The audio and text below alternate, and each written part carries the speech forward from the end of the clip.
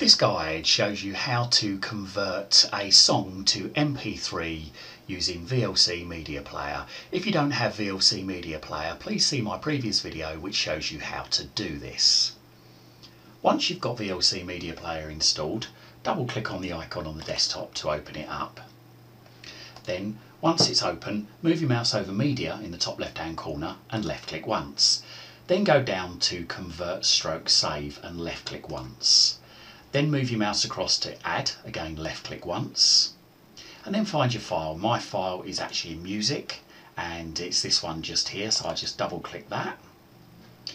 Then I move my mouse down to Convert/Save and left click once, and then it asks me profile to select what I'm going to convert it to. So I click the downward arrow just here and I select Audio MP3.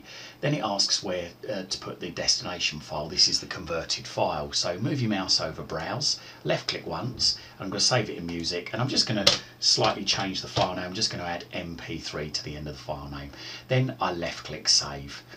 Then move your mouse over Start, left click once, and the video is, or the music, sorry, is now being converted, and that's it. It's as quick as that. It's now been converted. Now, if you've got a rather large file, like a WAV file, that might take a bit longer, but if I close this down now, go into my folder and then go into music, then I should see, there you go, there's the file there, Sigma Nobody to Love MP3.